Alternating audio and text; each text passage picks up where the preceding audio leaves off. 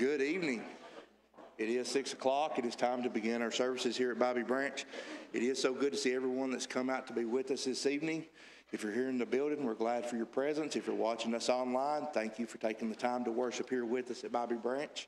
We hope you find the things that we do here at Bobby Branch in keeping with the New Testament teaching that God would have us to worship Him with. We do have Bible worship at 9 o'clock on Sunday morning. We have Bible study following that.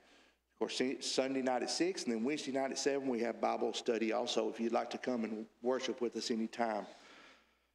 If you want to take out a Bible, Genesis chapter 4 and verse 9. Genesis 4, verse 9. That will be our reading that has been chosen for this evening. A few general announcements that we have. Visitation Group 4, don't forget your meeting tonight in room 1 following services.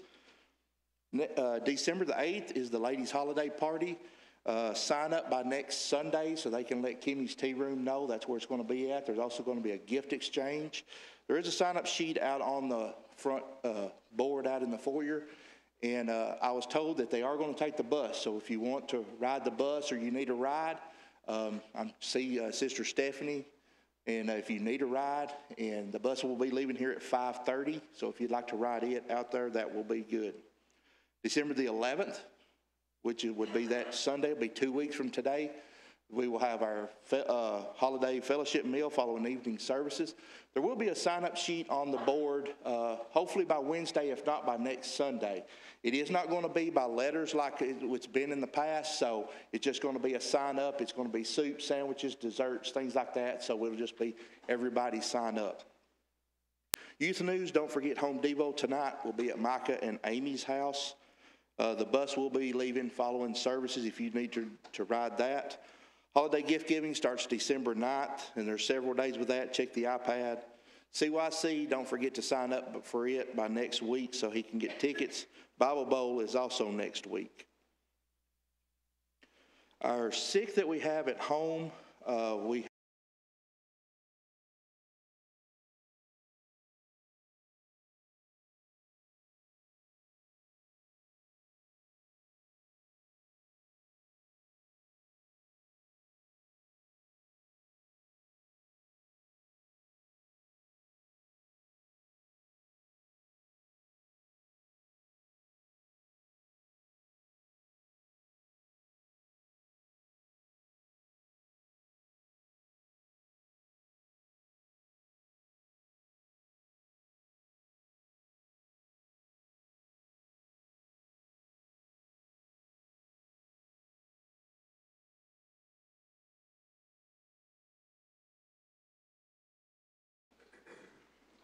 Oh, the depth and the riches of God's saving grace, flowing down from the cross for me. There the death for my sins, my Savior was paid in His suffering on Calvary. Oh, the riches and depth of such wonderful love, flowing boundless and full and free, and the dead of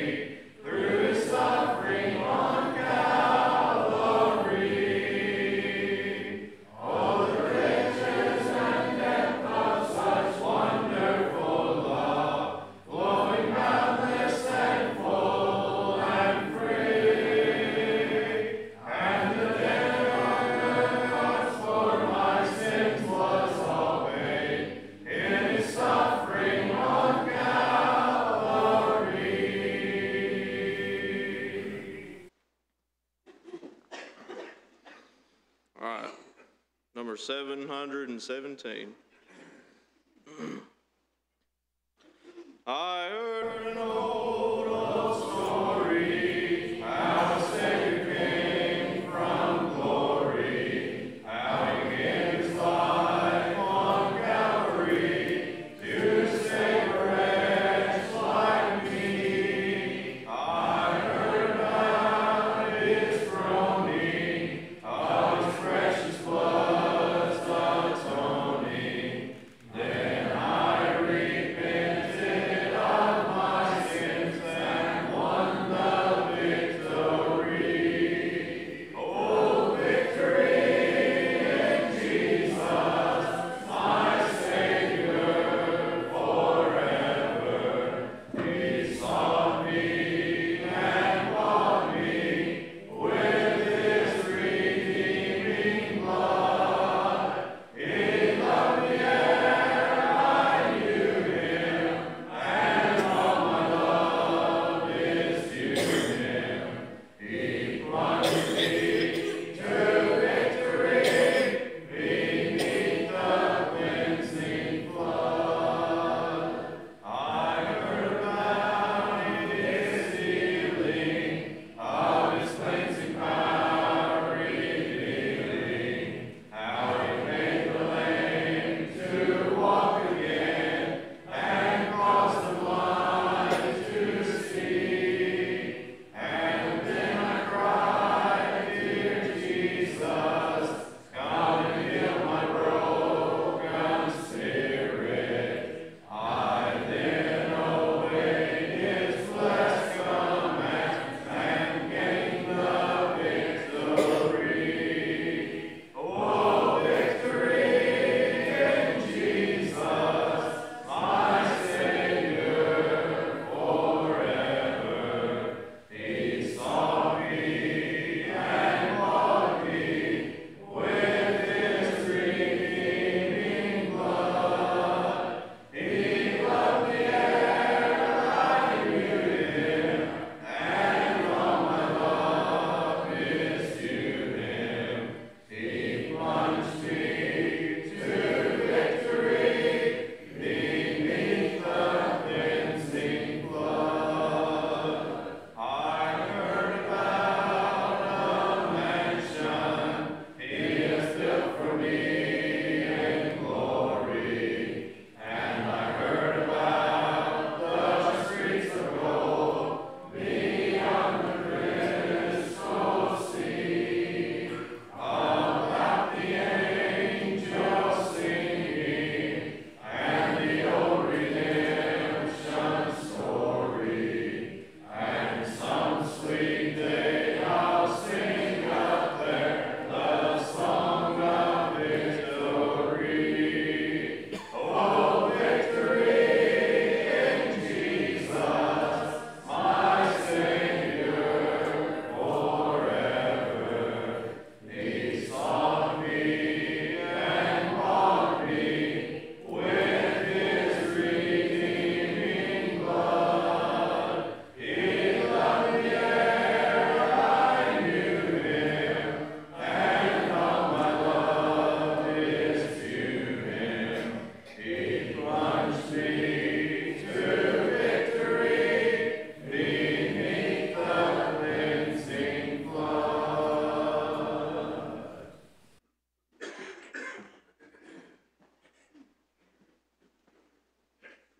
Pray with me. Father, thank you for the church here at Bobby Branch, and thank you for allowing us to meet tonight to worship you.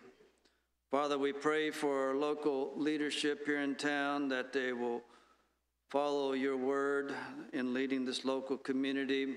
Father, we pray for our state leaders, that they will lead this state in a scriptural basis. Father, we pray for our national leaders, that they also will look to your word for guidance. Father, we pray for the church here, that you will strengthen us. We're thankful for the eldership here, that in your wisdom you provided that they will lead this congregation in a righteous manner. Father, we're thankful for Brother Tony, in the hard work that he puts in to impart the scriptures to us and help us apply this to our lives. Father, we pray that you will find this worship acceptable, and we pray that we will sing with the Spirit to praise you and that you are worthy of all worship. Thank you for your Son, and thank you for your grace. Forgive us of our sins. In Christ's name we pray. Amen.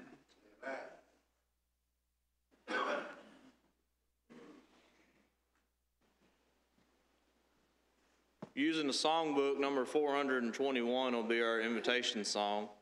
And now before the scripture reading and lesson, we'll sing number 500.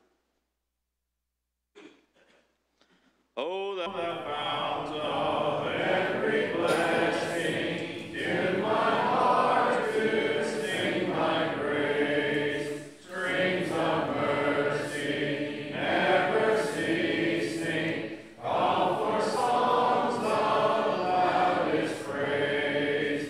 Teach me ever to adore thee, may I still thy goodness prove, while the hope of endless glory fills my heart with joy and love. Here I raise my Ebenezer, hither by thy help I've come, and I hope by thy good pleasure safely to arrive at home. Jesus sought me when a stranger, wandering from the fold of God, here to rescue me from danger, interposed his precious blood. Oh, to grace thou great a debtor, daily I'm constrained to be. Let thy goodness, like a fetter, bind my wandering heart to thee. Never let me wander from thee, never leave the God I love. Here's my heart, oh, take and seal it for thy courts above.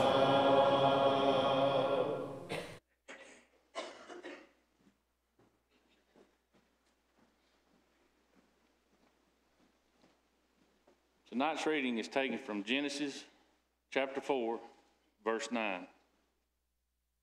Then the Lord said to Cain, "Where is your brother?" He said, "I do not know.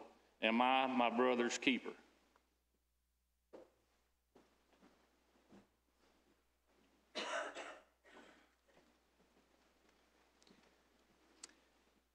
During the year, I try to plan the lessons that I'm going to preach.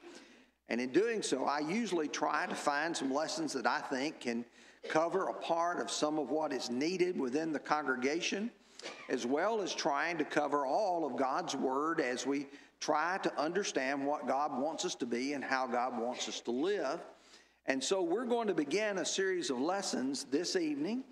I don't know exactly how many lessons. I have thought about several, but I may modify that.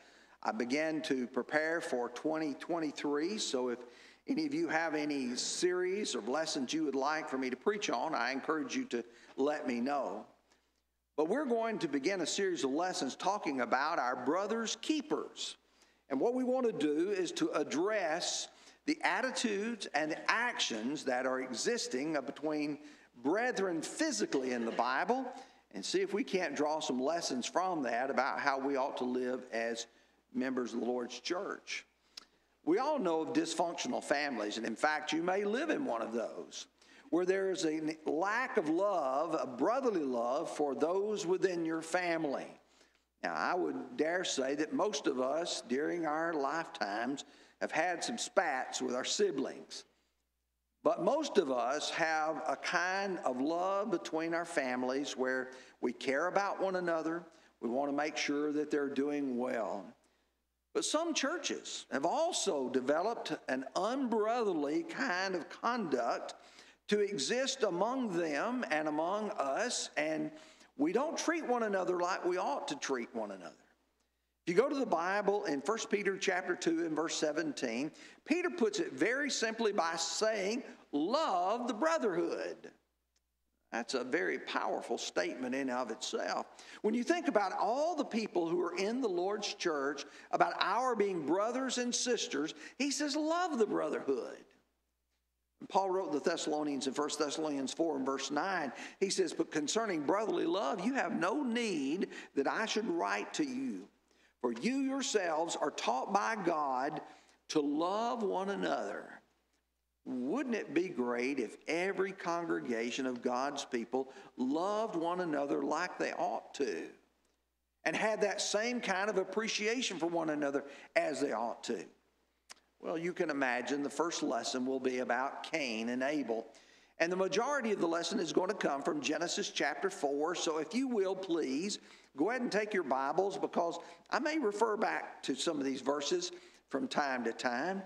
We're going to look at three things. We're going to look at a comparison and contrast between Cain and Abel. Two very simple ideas. Who was Cain and how did he think and what did he do? Who was Abel and how did he react to all of this? Then we want to express some concerns, because as you study through this, you start saying, okay, now how does this apply? And what do I learn? And what kind of concerns might I have developed because of this account? Number three, consequences. There's always consequences to the way we act, good ones and bad ones. So let's begin, first of all. We're going to begin with Genesis chapter 4. We're going to read through verse 9, and I want you to listen carefully as we read the account of these two brothers, the first brothers. Now Adam knew Eve, his wife, and she conceived and bore Cain, and said, I have acquired a man from the Lord. Then she bore again, this time his brother Abel. Now Abel was a keeper of sheep, but Cain was a tiller of the ground. And in process of time, it came to pass that Cain brought an offering of the fruit of the ground to the Lord. And Abel also brought of the firstborn of his flock and of their fat. And the Lord respected Abel and his offering. But he did not respect Cain and his offering. And Cain was very angry, and his countenance fell. So the Lord said to Cain, why are you angry? And why has your countenance fallen? If you do well, will you not be accepted? And if you do not do well, sin lies at your door, and its desire is for you, but you should rule over it. Now Cain talked with Abel his brother, and it came to pass as they were in the field that Cain rose up against Abel his brother and killed him. Then the Lord said to Cain, where is Abel your brother? He said, I do not know. Am I my brother's keeper? Now, as we explore this, I think there's some things to observe. First of all, the common parentage. Cain and Abel had the same mother and father. You know, in today's society, you'll notice quite frequently you'll have a mother and a father, but one may be the biological parent, the other may be a step parent. Not the case here. Not the case as in some of the others where you had children by other wives or concubines. This is a case where you have Adam and Eve, and they have two sons raised in the same home by the same parents, and yet chose two totally different ways. I know one of the things that I often will speak to parents, and you have one child who's striving to do the very best in life they can do, and another one that just seems to cannot stay out of trouble. People say, well, we raised them the same way, same home. Well, that's because people have the ability to choose. Second thing that you'll notice is they had some complementary occupations. And what I mean complementary is one did one thing and another did another, and both of them were very honorable professions. Abel was a shepherd. He tended sheep, raised sheep. That's an invaluable occupation. Cain was a farmer. He was a tiller of the ground. That's also a very honorable profession. We shouldn't look at Abel and say, well, he had a better occupation or a better job than Cain did. Cain did a very valuable service as well as did Abel. And so they had complementary occupations. Third thing you'll notice is they both made a contribution to the Lord. They brought something as an offering. Now, we can talk a little bit about that from Hebrews chapter 11, but I want you to notice here from what each produced, they brought of what they produced. But they did not bring the same thing, but nor did they bring it with the same attitudes. Now, if you were reading this carefully, you'll say the Lord respected Abel and his offering. The Lord did not respect Cain and his offering. See, there's the attitude and there is the offering. You know, John chapter 4 tells us that God is spirit, and those who worship him must worship him in spirit and in truth. And so there's the fact that you have not only to do the right thing, but you have to do it with the right attitude.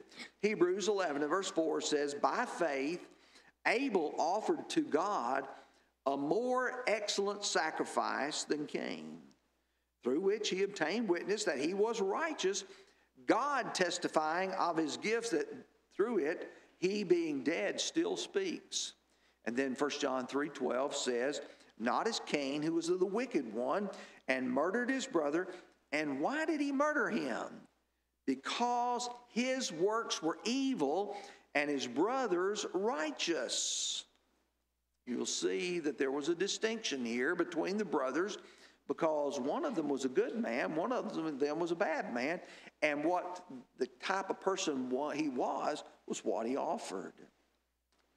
Now the text goes on to tell us that Cain's countenance fell. Your countenance is the way you look. And you can see it on someone's face quite frequently when they become mad at you. Cain became angry, and his countenance fell. You could see it on his face. He was flourishing with this wrath in his heart. And God looks at him and he says, Cain, if you do well, will you not be accepted? But if you do not, he said, sin lies at your door. You know, occasionally you may open your door and someone be standing there, or maybe even you open your door and an animal is there. And it surprises you and shocks you because it's there ready to pounce. Sin lies at your door, and he goes on to say, its desire is for you. It wants you. The question is, Cain, are you going to let it in? Its desire is for you. He said, but you should rule over it. You should rule over it, Cain. And Cain refused to do so. And what that led to was a conflict with Abel.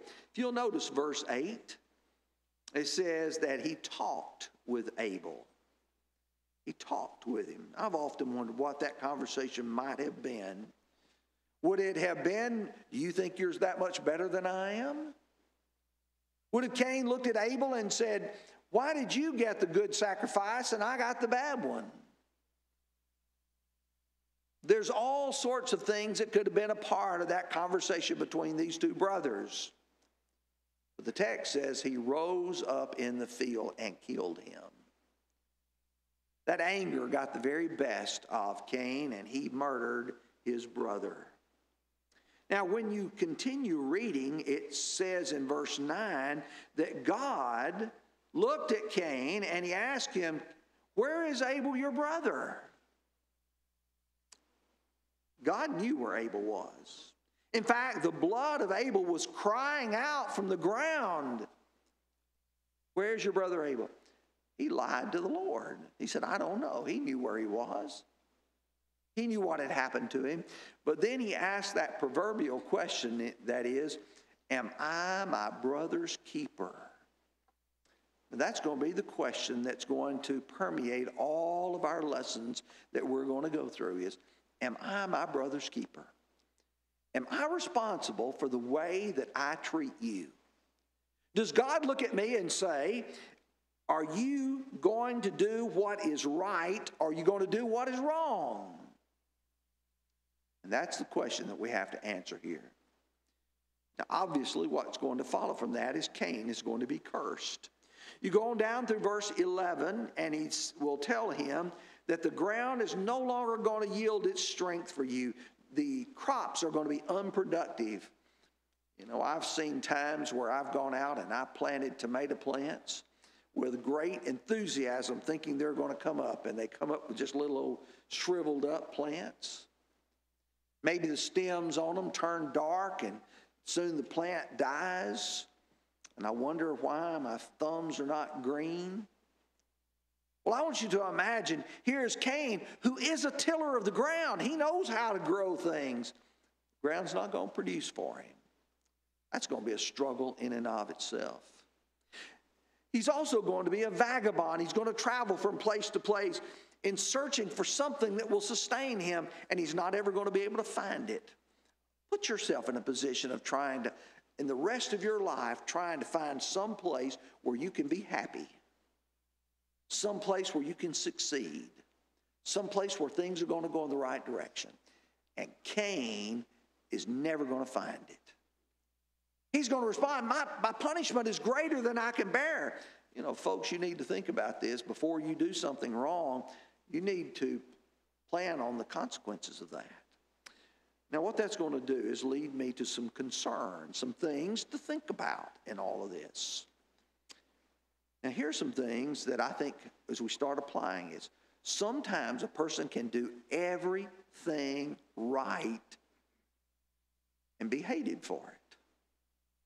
Some of you in your family maybe are trying to be the right person, do the right thing, to go in the right direction. And it seems as if at every turn, as you're trying to do the right thing, other people are looking at you and saying, I don't like that. In Matthew 5 and verse 10, Jesus said, "Blessed are those who are persecuted for righteousness' sake, for theirs is the kingdom of heaven." Being persecuted for righteousness' sake. That's exactly what Abel was done. He was persecuted for his righteousness' sake. Or 1 Peter 3 verse 14, he said, "But even if you suffer for righteousness' sake, you are blessed. And do not be afraid of their threats, nor be troubled." Don't let someone else make you feel that you're a failure because you're trying to do what's right. 2 Timothy 3:12, Paul puts it to Timothy so basic, so just in a short capsule. He said, "Yes, and all who desire to live godly in Christ Jesus will suffer persecution." Sooner or later, if you're trying to do what's right, there are going to be people like Cain who are going to say, "I don't like you." And sometimes that hurts. Sometimes in our community, you're trying to stand up for moral principles. You're trying to stand up for the right thing. What do you face? Sometimes you face criticism when you don't deserve it, and you're trying to do what's right. Second thing that I think could be observed as a concern here is sibling rivalry. It's real. And sometimes it's very prevalent in some families. I got to be honest with you. When I was preparing for this and I tried to get to this point, I thought, I can't tell you how many times when somebody passes away, and the children are left, that's when you really see the sibling rivalry come out. You see people who have tried to do the right thing all along then become the bad guy. And you've seen some people who are constantly motivated by greed, and I'm afraid you're going to get this and the other one is going to get that, and it becomes all about money and possessions and things, and the person who provided those have almost begun to be forgotten in all of this. Sibling rivalry is real, and it can get out of hand. And in this case, it needs to be addressed, and God addressed it. Cain, if you do well, will you not be accepted? When God looks at Cain, he says, don't be mad at Abel, your brother. You have the ability, you have the privilege of doing the right thing yourself. And God also warns him of the consequences that could follow from that. The third thing that I think needs to be raised as a concern is participation in a religious service is no indication of the condition of the heart. What do I mean by that? A person can go through the motions, can do the right action, but they do it with the wrong attitude, with no fervor. Or they can do the wrong thing. Now, in some cases, a person, what they offer to the Lord, they may offer with zeal, they may offer it with a good intent, but they don't do the right thing. In Romans chapter 11, or chapters 10 and 11, Paul said, in particular chapter 10, he said, I bear them record that they have a zeal for God, but not according to knowledge. For they, being ignorant of God's righteousness and seeking to establish their own righteousness, have not submitted themselves to the righteousness of God. You can have zeal, but do the wrong thing. But in this case, you have a person who made an offering to God, but he didn't give it as God wanted him to. God did not respect Cain nor his offering. Listen to 2 Timothy 3, verse 5. He said, having a form of godliness, but denying its power. And from such people turn away. Or Matthew 15, verses 8 and 9. These people draw near to me with their mouth, and they honor me with their lips, but their heart is far from me. And in vain they worship me, teaching as doctrines the commandments of men. Here's the problem. Sometimes people come and they make an offering to God, but it's not with a good heart. Do you think it's possible that as we come here to worship God and we sing praises and we pray prayers, that we're looking at other people with jealousy, we're looking at other people with envy, we're looking and judging people rather than trying to encourage those who are our brethren? That's a real concern, or ought to be a real concern. Perhaps one of the greatest concerns of this text is the anger that was involved. Because anger is a dangerous emotion that sometimes can lead to more sins. A person becomes angry and they say something they ought not say. A person becomes angry and they do something to someone else. They subvert them. In Ephesians chapter 4, look at verse 27. Be angry and do not sin. Do not let the sun go down on your wrath, nor give place to the devil. Here's what the devil would like for you to do. He'd like for you to be angry at everybody about everything. Because he knows if he's got you with anger, you're going to let things just continue to boil beneath the surface. And that's the reason why he says, don't let the sun go down on your wrath. It's time to get over it. And he says, don't give place to the devil. Proverbs 29, verse 11, a fool vents all of his feelings, but a wise man holds them back. That's what Cain did. He let his feelings just vent.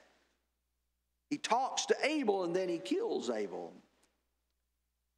James 1, verses 19 and 20 So then, my beloved brethren, let every man be swift to hear, slow to speak, slow to wrath. Now, why? Verse 20, for the wrath of man does not work the righteousness of God. My anger does not serve God very well. And God had warned Cain, Cain, you got to be careful. Sin's lying at your door. Its desire is for you, but you should rule over it. We've got to be careful with our anger in our hearts. Leads me to the third part of our lesson, the consequences. We sometimes don't understand that our relationship with our brethren affects our relationship with God. We struggle with this idea to say, well, it's just between me and God. It doesn't have anything else to do with you folks. No, that's not right. Listen to 1 John 4, verse 20. If someone says, I love God, and hates his brother, he is a liar. For he who does not love his brother whom he has seen, how can he love God whom he has not seen? Well, John makes it so difficult for us to come along and say, I can hate you and I can mistreat you, and yet I can still be in a right relationship with God. You can't do that. God won't accept that. If I live in strife and I live in conflict and I live in envy and I live in jealousy, it's not going to get me to heaven. Having the right attitude not only means we do them no harm, but we actually do something to help them. Now listen to that very carefully. You don't just not do harm, but you do good. You think about how Jesus treated people who mistreated him. You know what I can give you as one of the greatest examples? The very people that nailed Jesus to the cross, the very people that put him there, who were his brethren according to the flesh, he said, Father, forgive them. They do not know what they're doing. The Lord didn't hate those brethren. In fact, he died for them. In 1 John 3, 17 and 18, he says, but whoever has this world's goods, sees his brother in need and shuts up his heart from him, how does the love of God abide in him? My little children, let us not love in word or in tongue, but in deed and in truth. You see your brother in need. What do? Do you say, as James will say in James chapter 2, be warmed and filled, but you don't give them what's needed for the body? He says, what's that going to profit? Second of all, is I think we have to be really concerned about the spiritual needs. We ought to be concerned about the physical needs. We really have to be concerned about these spiritual needs as well. When I go to the book of 1 John and well as the book of James, I can see this genuine concern for a person's spiritual life. 1 John chapter 5, verse 16. If anyone sees his brother sinning a sin which does not lead to death, he will ask, and he will give him life for those who commit sin and not leading to death. You see your brother sinning a sin? You know what you ought to do for him? You ought to pray for him. You go to verse 20, and he says, confess your faults to one another. James 5, verses 16, verse 20. Confess your faults to one another and pray for one another that you may be healed. The effective, fervent prayer of a righteous man avails much. And then verse 20, let him know that he who turns a sinner from the error of his way shall save a soul from death and cover a multitude of sins. Rather than looking at people as the Pharisee did in Luke 18, and looking down on them, we ought to look across at them and say, what can I do to help? And if I don't know what to do to help, then I need to ask God and pray for one another, because that's what will get us to heaven. And that's being a brother's keeper, as God would teach. Now, let me give you a summary. When you get through preparing a lesson and you say, I feel like I didn't cover everything I need to cover. Well, let me just give you a summary statement here. What we give makes a difference. what Cain gave and what Abel gave made a difference. By faith, Abel offered a more excellent sacrifice than Cain. Number two, don't envy others. Don't look at someone else and because they're doing better than you're doing to make that to be envious of them. Strive to do what you can do. He says, if you do well, will you not be accepted? Number three, there's a right way to do things. Which the corollary of that is there's a wrong way to do things as well. Number four is there are consequences to our actions. There was consequences of the gifts being offered, and there were consequences to the death that took place of Abel. Cain had to answer for that. You have the power to do the right thing. May be difficult. The way may be hard. People may make it difficult for you in life, but you can do the right thing. You can make the right choice. And God was wanting Cain to make that right choice. I'm going to end again, going back to Hebrews chapter 11 and verse 4.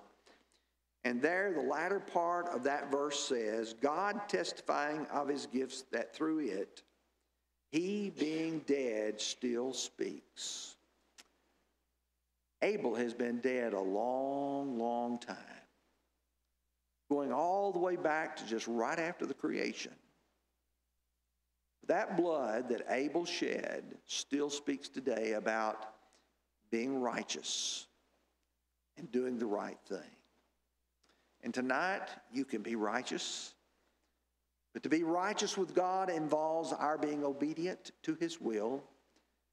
That means that we have to believe in Jesus, his son. We have to repent of our sins. We have to confess our faith in him and be baptized. And the Lord will add us to his church, to his body. It also means righteous living day to day, saying the right things, doing the right things. It also means repenting of the wrong things, making a correction daily in our lives. And if you're here and you're a brother or you're a sister and you're struggling and you want prayers, that's what we're here for. We're here to help. We're going to sing Love Lifted Me. And if you need to respond, please come as we stand and sing. I was sinking deep in sin, far from the peaceful shore, very deeply stained within, sinking to rise no more. But the Master of the sea heard my despairing cry. From the waters lifted me, now saved am I. Love lifted me, good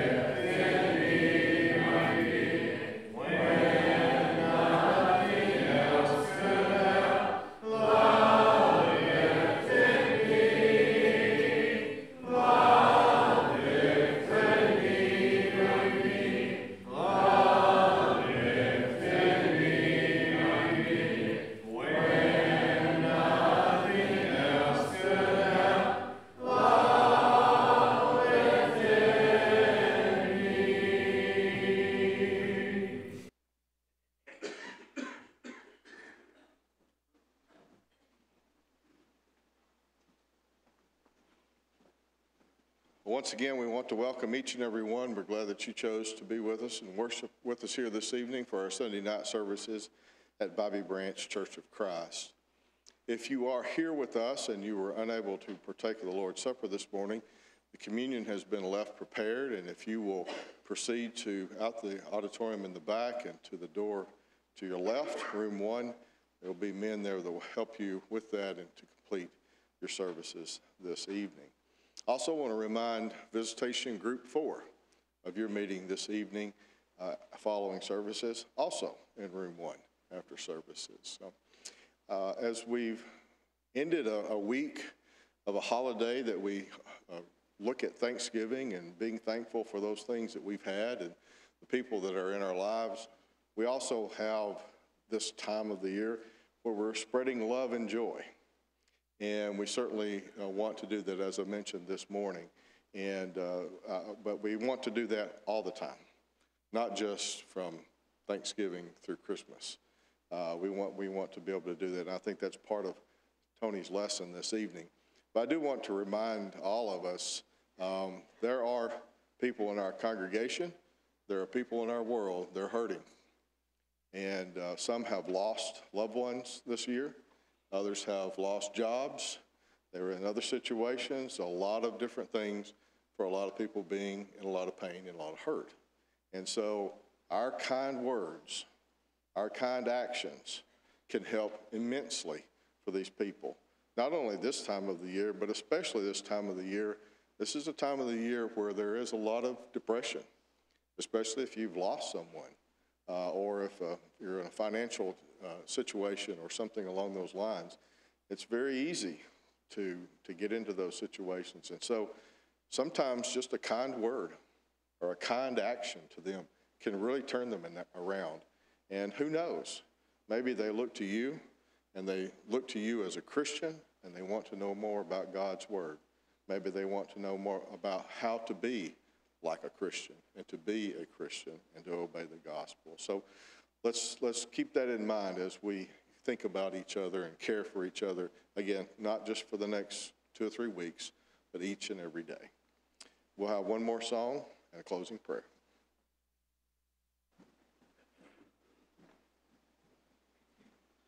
Sing to me of heaven, sing thy song of peace from the toils that bind me and will bring release.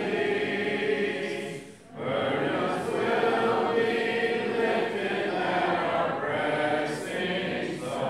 Showers of great blessing o'er my heart will flow. Sing to King of heaven, let me find a dream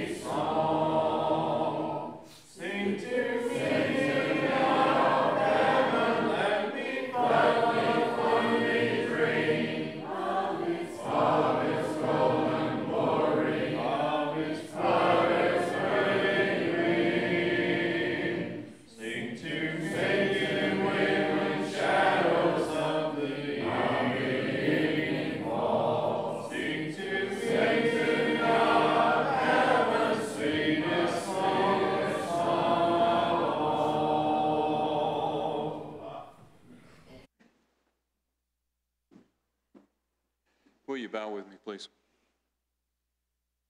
Father, we're so thankful that we've had this day to come together with like-minded Christians, to have a time of worship, a time of fellowship, to have a day where we can all stop and rest and focus our minds on you. And at this time of the year, Father, we're particularly mindful of the blessings that we have in our lives. We pray that each one of us will be able to carry that mindset with us through this week. We'll be able to focus on our blessings and more than we do on our challenges. And Father, we pray that as we go through this week, we'll keep you as the focus of our lives, that we'll turn to you for strength and for guidance until we are able to come together again. In Christ's name we pray. Amen. Amen.